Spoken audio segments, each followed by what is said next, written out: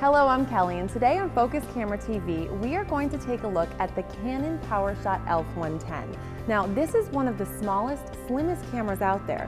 It's not even an inch wide. Who needs a bag when going out when you can just slip it right into your pocket?